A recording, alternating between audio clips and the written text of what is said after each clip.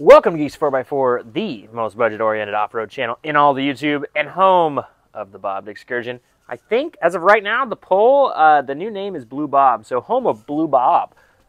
Today, we are going to do an interesting comparison for you. The rear end obviously doesn't matter, but this one's gutted. We're going to do XLT versus Limited. I've seen a couple people asking what the difference is between XLT and the Limited Excursion, and I got both of them sitting right here. So let's talk about it, folks. Let's get right to that video. Don't forget to like and subscribe. Hit that notification button. Let's roll. All right, we are going to start on the outside. The white one is a Limited. The blue one is an XLT. Let's start right at the front here. First thing you'll notice, if you notice anything, what do you notice? Fog lights. Limited came with fog lights. This particular XLT did not. This particular XLT, it's an interesting thing because some of the XLTs came with different things. So this is more of a high-optioned XLT, but it doesn't have some of the bigger stuff still. So I'll show you guys. Has the mirrors, the tow mirrors. That was an option.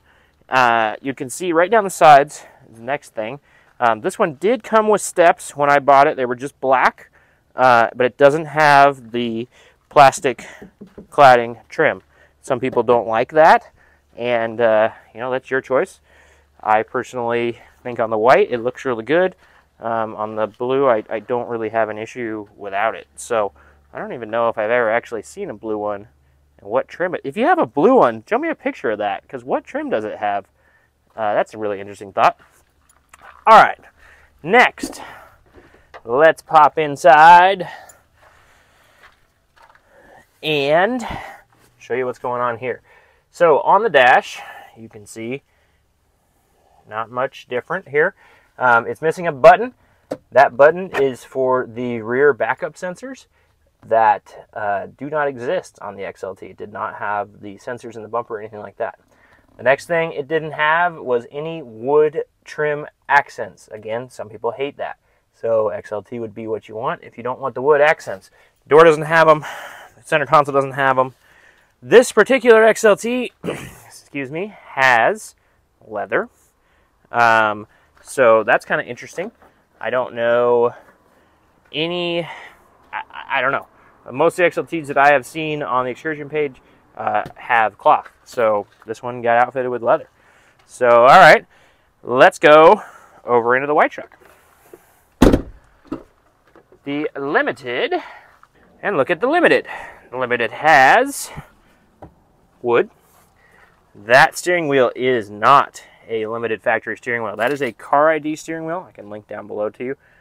Direct replacement. You can get it for your year that fits your buttons and everything. But it just makes it look even nicer. On the dash, there's nothing really different except, like I said, that switch. There's two switches there. That one is the backup sensors. And then technically the headlight switch is different. That other headlight switch over there does not pull out for the fog lights. So, but yeah, other than that, it's the wood grain. The wood grain, Limited in the seats. These seats are just blank. And other than that, I don't really think there's much difference. In 02, they started to put chrome where this indent is. In 03, they color matched the bumpers to the trim.